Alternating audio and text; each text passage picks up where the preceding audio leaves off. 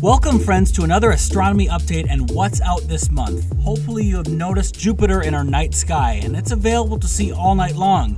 But if you look closely, you can see 4 of its brightest moons that orbit the planet.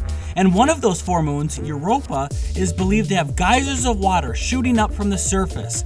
You can see the observations taken here and an artist's concept of what it might look like. Wild!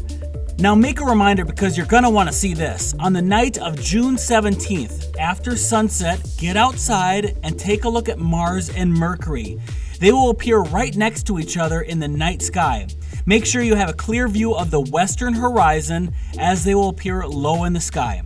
And then later in the same night, Jupiter, the full moon, and Saturn will make a straight line across the sky. With a good telescope, you should be able to see the cloud formations on Jupiter and the rings of Saturn.